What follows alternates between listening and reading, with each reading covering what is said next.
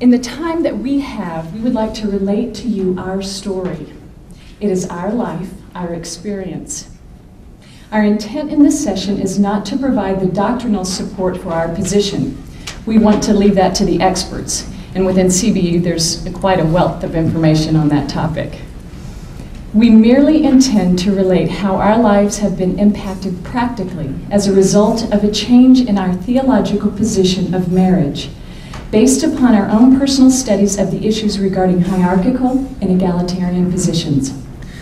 You know, we looked at a drama not too long ago that took quite a comical view, but it illustrated a very important point, and that is that perspective matters, doesn't it? Makes all the difference in the world. Her perspective was so different than his perspective, and reality wasn't either of them. But our perspective going into marriage made all the difference in the world in terms of how we experienced life for the first 10 years that we related one to another, first, you know, in dating and then in our first era or chapter of marriage. And what we want to do to help illustrate this transformation that we went through is we want to just start out by giving you a little bit of background of where we came from. And so I'll start out. Grew up in a Christian home, lived in 11 different countries, grew up moving from one place to another. And throughout my life, I remember thinking, you know, I would love to do some wonderful things in this life. I'd love to do some great things for God even. Came to Christ at an early age and was in a very nurturing family. And all along I was invested in, I was told I was a leader. I remember the first time that I ever was told I was a leader is just remember walking in the yard with my brother and we were out playing, and then for some reason he just stopped and he looked at me and he said, you know, Jimmy, you're a leader. And I remember thinking, well, that's interesting.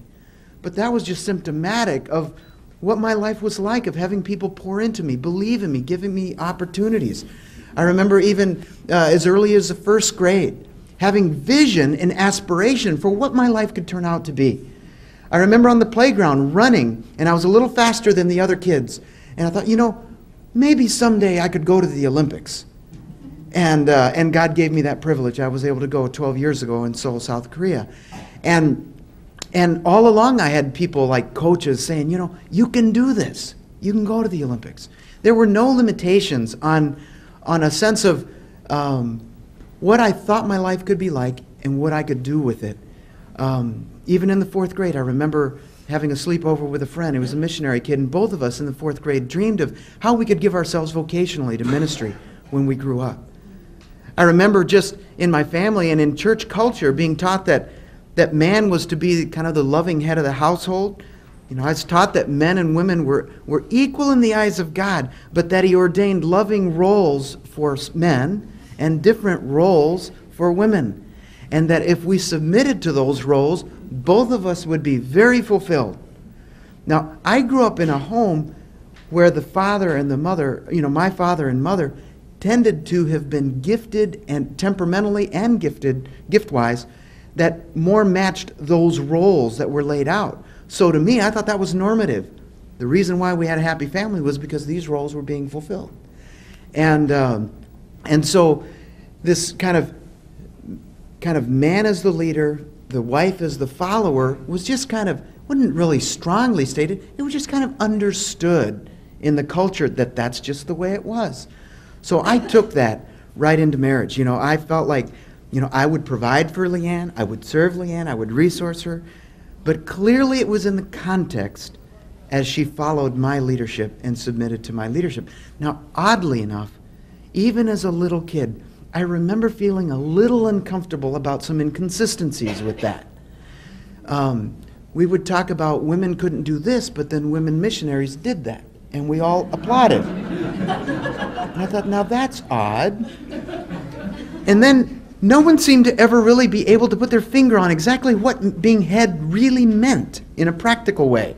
And what I noticed, as you know, I listened to kind of Greg and Bob talk about, I saw a lot of the more mature couples say they were under this kind of headship hierarchical model, but it didn't seem to me they behaved that way. It seemed to me it was more mutual in how they made their decisions. And then I had this haunting thought that never left me as a kid. I remember thinking, when I got a lay of the land of church life and home life, I remember thinking, Boy, am I glad I'm a boy.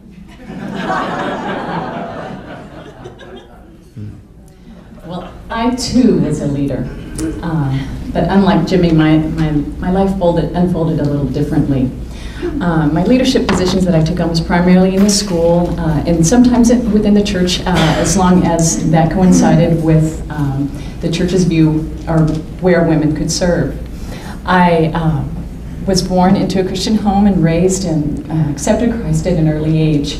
And in my early teens, began to develop a deep commitment to God and really wanting to do what He wanted me to do. However, the subtleties of my environment began to shape me in a different way. Religion was intrinsic in the culture, as was male dominance. I grew up in a strong Bible-believing church in the South, and both inside and outside the church, this became a prevailing factor. And both of these aspects, the religion in the culture and the male dominance in the culture, seemed to kind of one justified the other, and it kind of blurred the lines between what really was God saying and what was my culture saying to me, just like the panelists were talking about before. This became my religious, my theological perspective on how life should be lived. I thought this perspective was right and the way it was supposed to be, the way that God had ordained it to be. And I began to perceive that there was an ideal of what a godly Christian woman should be.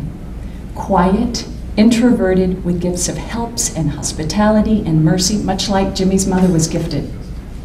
And much like most of the women that I had seen in my church, the role models there in the church.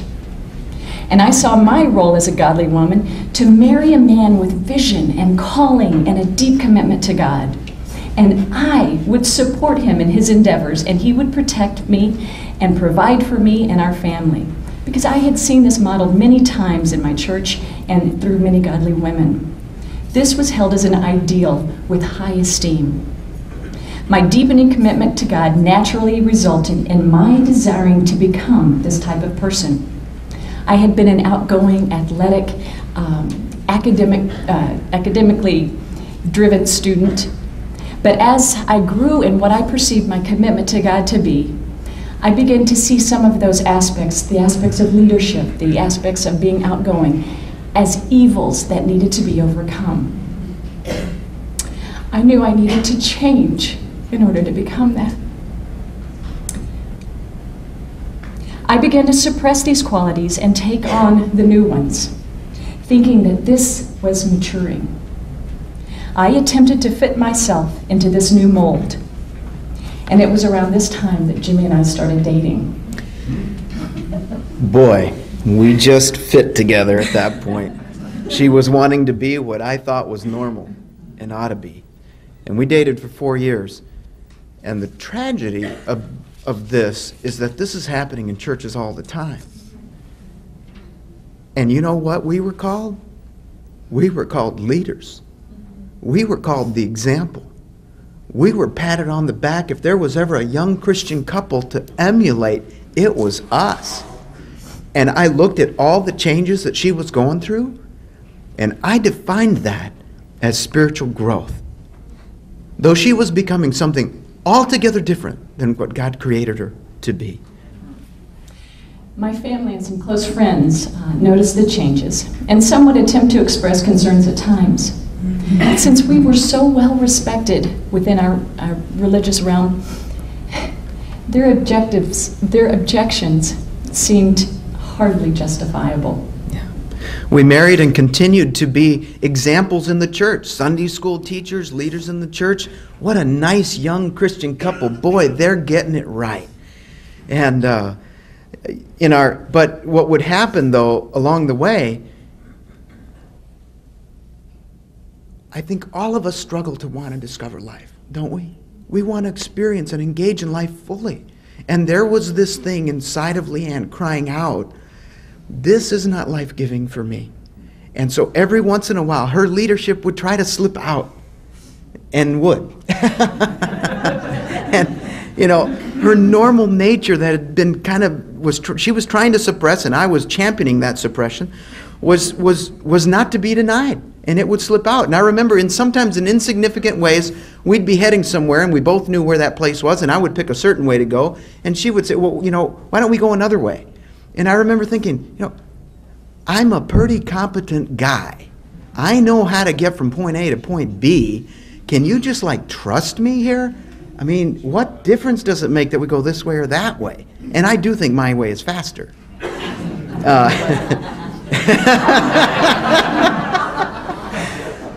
Other times it would reveal itself in not so insignificant ways, like where we would go to church. We were involved in a church that was killing her, but I had responsibilities. I was a leader. There were a lot of people that depended on me to minister to them, to lead them. I mean, get yourself together, because we got to do this thing. And since I make the final call here, we got to stay.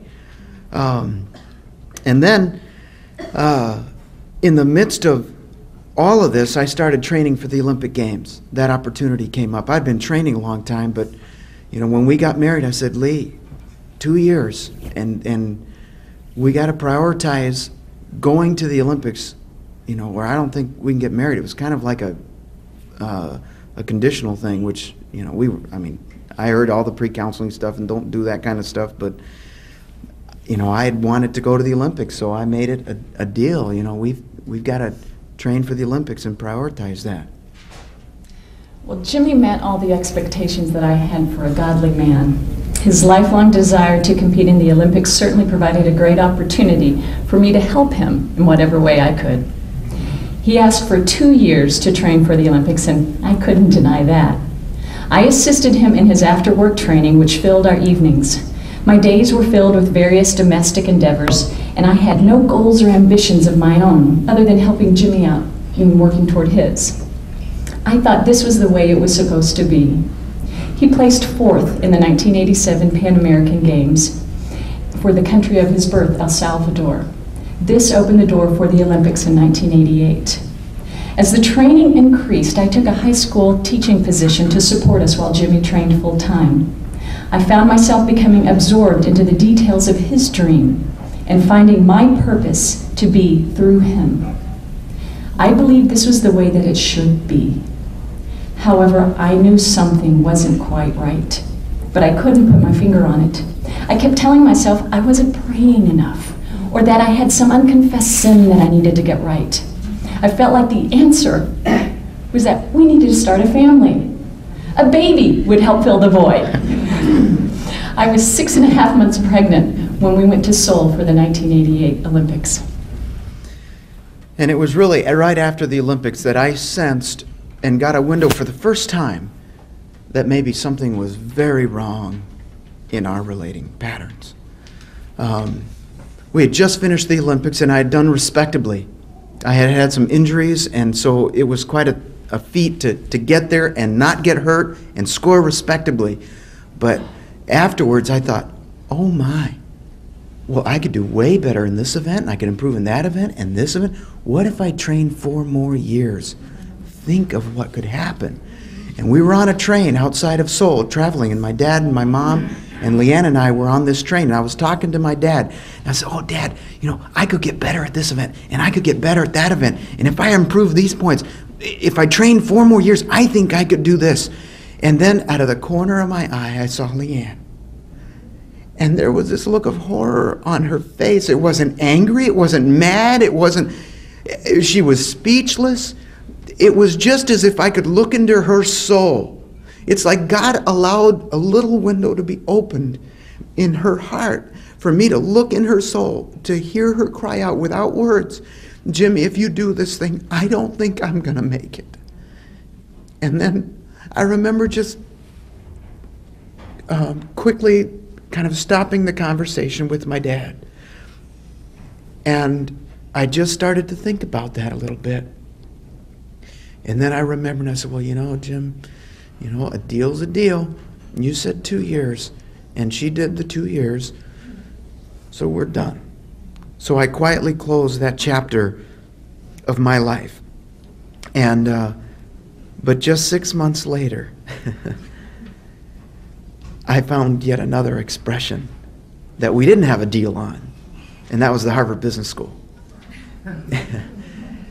And about 6 months later, I got a letter of acceptance to Harvard saying to go. Another once-in-a-lifetime opportunity. In fact, when she was giving birth, I was filling out the application in the delivery room while we were... I did put it away at the key point. So we went to Harvard, packed our bags, moved to Boston, and I started the MBA there. Well, ironically, I was excited about the opportunity. Well, it was something new and something different. What I didn't see, that it was the same song, different verse. It didn't take long for the newness of the baby or the transition to Harvard to wear off. The emptiness returned. I couldn't understand what that was about. I was doing what I thought God had ordained for me to do. We continued to be highly respected as a Christian couple, but the emptiness turned into hopelessness, and the hopelessness into depression. How could I be living out the life of an ideal godly woman and feel this way? I remember looking in the mirror and not having a clue as to who I was or what I wanted. Our second child was born during this time, and my life had reached the bottom. Many nights I would pray, telling God that if this was the best that He had for me, and I believed that it was, that I'd rather just go on to be with Him. Could He just take me in my sleep?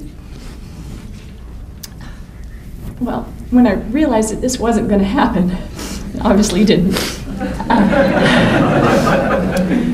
I began to take on a methodical existence. I believe a sort of survival mode kicked in. I was doing the bare minimum to raise our 2 children and not much more. But no one would have been able to tell from the outside. We maintained our image very well. And the whole time, everyone's thinking we're this wonderful couple, and we're going home and just this depressed woman. And I'm thinking, man, what is wrong with her? What is the problem? How come she can't get her life together? And then, I'm always wanting to be on the solution side of things, so what can be fixed here? Let's figure out what's wrong with you and try to fix her. And I just couldn't understand how life could get all so screwed up with such well-meaning intentions. I wasn't a bad guy, I felt like I was, doing pretty good for us and our family and our future. And then God brought something into our lives. I'm at the Harvard Business School, and a Jewish non-Christian professor comes up to me and he says, I heard you know about this place called Willow Creek Community Church. I said, well, yeah, I visited there. And he said, I want to write a case study on that church and include it in the Harvard Business School curriculum. And I went, whoa, are we at the divinity school? I thought I was in the business school. What do you mean, a church? He said, yeah, Peter Drucker thinks a lot about this church and thinks that a lot of companies could learn from it. Learn from their leadership, learn from their vision, learn from their strategy. And there's some things that I think nonprofits, churches included, could teach companies. Okay, well, and he said, would you write it? And I said, well, sure. All right. So he sent me to Willow, and I studied the church, and I came across this interesting program. I found out that church desired to organize their whole ministry around spiritual gifts. Not around gender, not around race, not around particular roles for certain groups of people, but around spiritual gifts. It was a program called Network. And when Jimmy brought home Network, it was a spiritual gift assessment tool that they use there at Willow Creek. And for whatever reason, I decided to study the materials on my own. And it wasn't long into the study that I noticed that there were no gender specifications. If my gender didn't dictate my gift mix, then could I possibly be responsible for discovering and developing my giftedness on my own? Thoughts of my childhood leadership involvement came to mind, and I remember thinking, could that be a possibility? What about the gender issues involving women in leadership in the church? There were so many questions that I had. Not long after completing this study, I came to Willow Creek Church Leadership Conference with Jimmy, and I sat in on a session given by Lynn Hybels, who's the senior pastor's wife. It was entitled, "I Died to Self and Myself Almost Died." I couldn't believe the honesty, the openness, and the vulnerability with which she spoke about very difficult issues in her own life and in her marriage. She gave a recommended reading list, and I copied them all down. In the next few months, I began to unpack some very deep-rooted issues that I never knew existed. This was the beginning of my journey to wholeness. It was as if God were speaking to me directly through the books that I was reading. I read of topics like codependency and recovery, and understanding my personality and temperament and the implications of that on my life and on the others around me. It didn't end there. This uncovered issues of women in leadership in the church and male dominance, and the questions began to form as to, were there any other views of marriage other than the ones that I was taught? Could these views be substantiated by interpretations based on a high view of Scripture? Around this time, Jimmy took on the position at the Willow Creek Association. It wasn't long after that that I crossed paths with Gilbert Bilezikian and his book, Beyond Sex Roles. He introduced me to CBE, and I was introduced to the wealth of information that supports this egalitarian position that I had never heard of. Well, it was quite interesting after our background to see this woman all of a sudden filled with passion, filled with life, filled with energy, not laying around, depressed, wanting to read, wanting to learn, wanting to grow. And I mean, there was a part of that was very attractive, but kind of threatening. And I'm like, where is this going? You're about to dismantle. I mean, it's like that system worked for my family. It would have worked for us if you'd have played ball. I mean, what's going on? Sorry.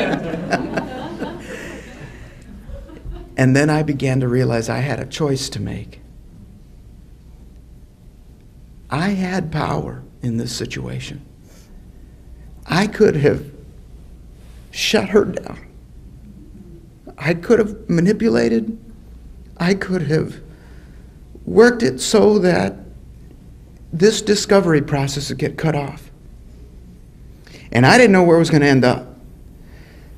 I finally had to just look at myself and realize if I did that, there was something very, very, very wrong about doing that. Up here, I can't remember who was it that said it up here, but the theology of being a Christian person is so supersedes the theology of, or it completely encompasses this theology of marriage. And God did live in my heart. And then he gave me a little second window. And this time it wasn't a window into her heart. It was a window into my heart. And though I had lived life rightly, I'd never lived a part of my life where I outwardly rebelled against God. There was never error in my life. I was always a young Christian, well-respected throughout my life. So I wasn't really in tune or in touch with my depravity like I needed to be. I'd lived life rightly. And so he opened a little window and he let me see my ugliness. And he let me see my depravity at a level I'd never seen it before. And he let me see the impact of that on the life of the person I said I loved the most. And it crushed me. It's been so many years now, I still can't talk about it without feeling the depth of what it meant to me in that moment. It just crushed me, and believe me, I needed some crushing. And I remember thinking, I don't know where this is going to go, but I think you're in it, God. And if it means if it means dismantling and throwing away our whole pattern of relating, I'm willing to do that. Because I figure the only reason I wouldn't do that is because I'm an insecure person, and I don't want that to be the reason why we wouldn't let this discovery process go along and go from there. So it's been almost 10 years now since we... Hit bottom. Yeah. Good word for it. And that's what we did. We took our relating patterns and our system, my system, I'm sorry. My And system. Yeah, well, you went along, I guess. But we took that system and we found a garbage can and we put it in its proper place. And then we started from scratch, from nothing, a clean sheet of paper. Okay, so now what? Now what do we do? Who's the leader here? You always heard of that myth of the two-headed monster, you know? But you know what? Those words have done more damage to hinder growth than so many words, because it sounds so right and it is so wrong. It is so wrong. What's the Godhead? So we began to discover community, true intimacy, where there's collaboration, where there's mutuality. And CBE was so helpful because it allowed her to do tremendous learning, and then it allowed her to teach me. And we do decisions differently now. You know, we often do it by gifting. Well, who is more gifted in this area? Who has more experience in this area? We do it by negotiation. We do it at times by agreed upon delegation that we both can support. Well, you know, just run with that. Or we do it by where time and circumstances allow, we just wait until there's consensus. We go round 1, no consensus. Round 2, no consensus. Round 3, you know, the hammering it out, well, okay, we can identify with those words. Round 4, round 5. And as long as there isn't a time situation or circumstances allowed, we just let that go until there's consensus.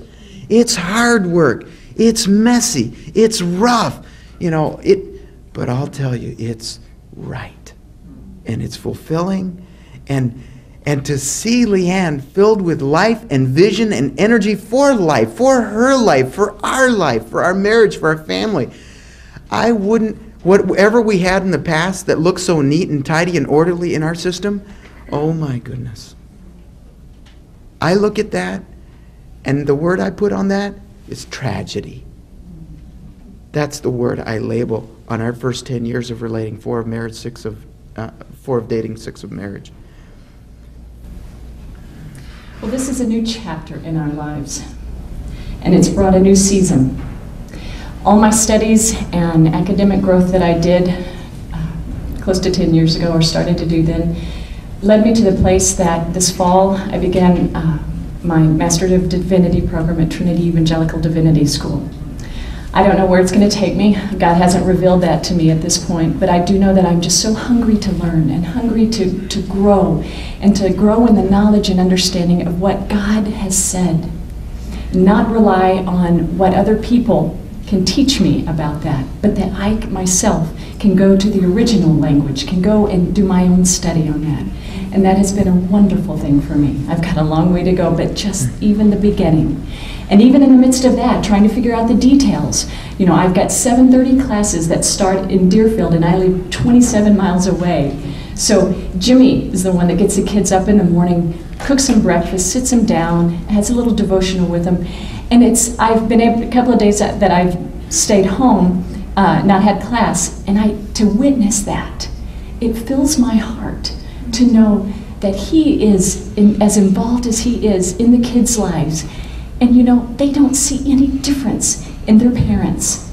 If what one holds, the other holds, and that there's no hierarchy. There's no one person has more power or authority than the other. And it's just been a phenomenal thing to see. We can seamlessly go in and out of our scheduling, and the kids don't even miss a beat if it's just one parent there or the other. It's been a wonderful, wonderful thing. I mean, they frequently see us negotiating together and having orderly, lively. Sometimes But you know what? I figure we're training them to learn how to work it out, how to hammer it out. That we do this thing together. I felt like I had been asleep. So many years that I'd wasted.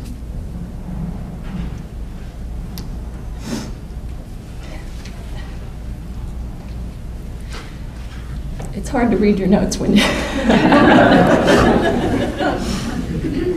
Through ministries like Willow Creek Community Church and Christians for Biblical Equality, I have found hope. I've found a different paradigm. I don't know what the future holds for me personally, but I do know now that I can hear God calling me specifically. And this is a miracle. Mm-hmm. And that's why I think why we're in the room is so important. I think that's why a ministry like CBE is so important. I think our story could be repeated thousands of times in this country.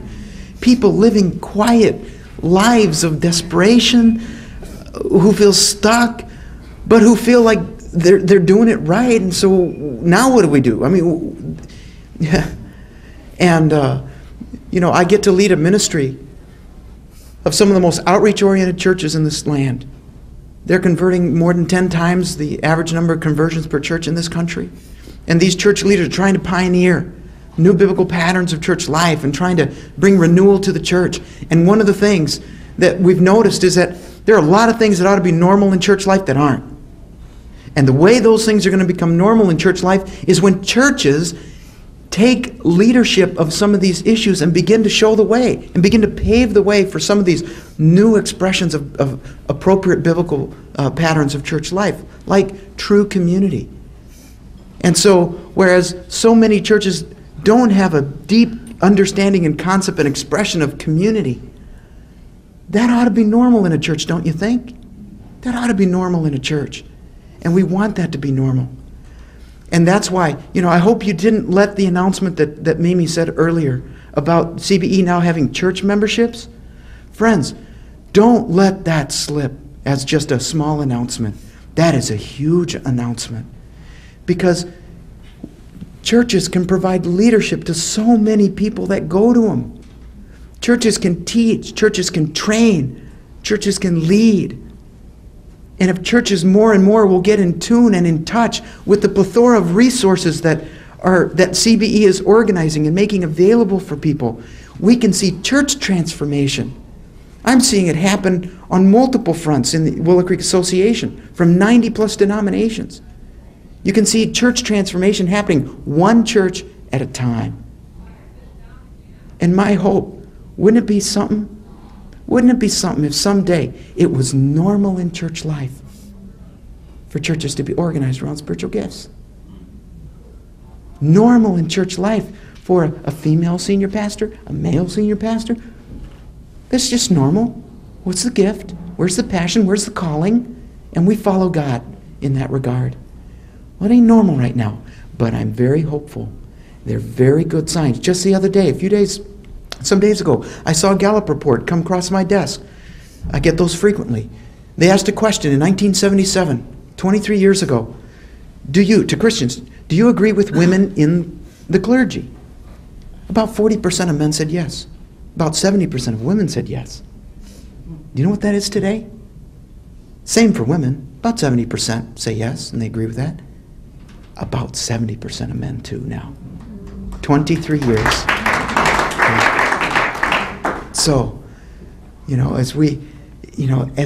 please get behind the CBE ministry. Support it with your dues. Get your church.